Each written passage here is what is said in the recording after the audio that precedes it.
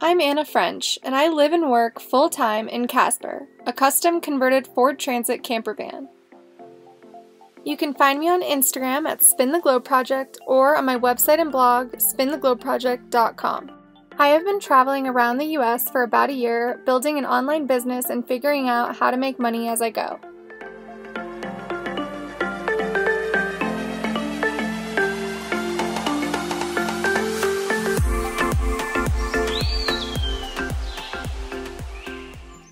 Okay, so today I just want to talk about how I make money on the road, since that's one of the most common questions I get asked when people find out that I live in a van. So basically there are 5 different ways that I make money. That's mostly just because I started experimenting with multiple different methods of earning a remote income, and just to have as many income streams as possible. In case one isn't doing as well as the other, then I always have sort of enough of an income each month to pay my monthly bills. Anyway, the 5 ways that I make money on the road, I'll tell them in order of how much of my income, what percentage of my income comes from each of these methods. So I think my top income stream is actually YouTube ads, and so I'm a partner with YouTube. I qualified to be a partner with YouTube around May 2018. It fluctuates a lot how much money I'm making each month. It depends on how many videos I put out and how many views, what kind of engagement they get. YouTube doesn't really share their algorithm even with their partners, so that's kind of an unreliable income stream, but I usually get at least a couple $100s a month from that, and that's without putting in a ton of effort into creating a lot of content. So maybe I'll make 1 video a month. I also went about 6 months without making videos and was still making income from some old videos.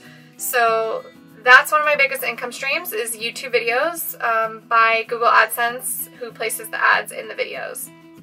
And then I also make money through affiliate marketing. This was actually the first way I started making money.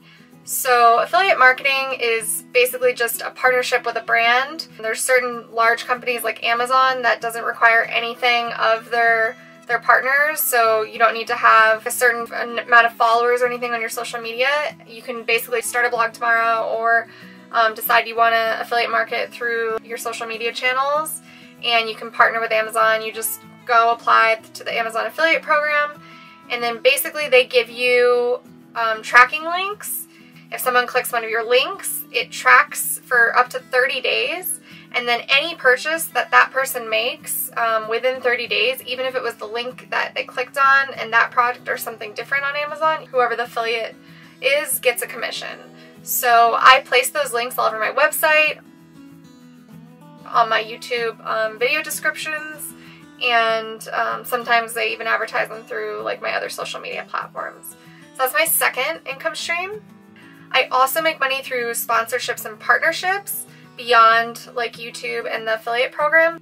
So for example, today's sponsor for this video is Skillshare. I would be promoting Skillshare whether they sponsor this video or not. They're a really awesome platform for learning new skills from experts. So Skillshare is really great for just being able to learn tips and tricks for photography or videography or social media marketing, whatever it is that you want to get better at. Skillshare has such a big variety of workshops and video courses that you can take. It's really helpful to have a tutorial on how to do these things that took me like a year to learn. So one of my favorite teachers on Skillshare is Ryan Booth, and I really liked his course, Do-It-Yourself Cinematography. It goes through the philosophy and the history of cinematography, and it gives you the skills and tools you need to make your own videos look more cinematic.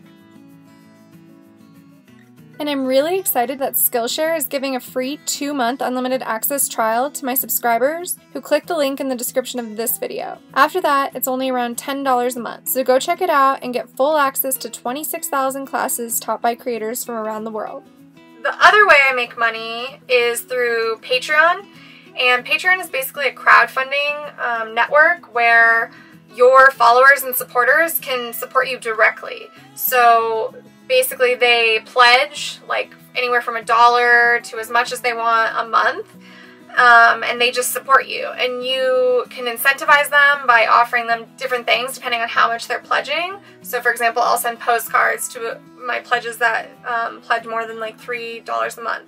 The final way that I make money is just through freelance work. So by doing like one-off jobs or a long-term contract. My most long-term contract right now has been with an eco-friendly lotion brand. And I've been working with them for almost a year now. I do all their social media content creation. That actually began as a sponsorship, and then it turned into a more long-term sustainable partnership. So that's kind of the value in only accepting sponsorships and partnerships that are really aligned with you, because then it comes off very natural when you promote them.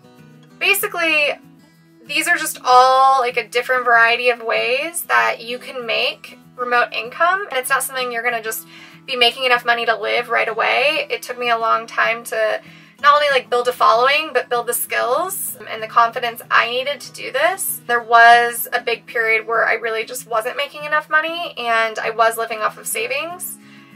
But something I found really helpful during that period that I always like to tell people about, as that's an option, is that I woofed.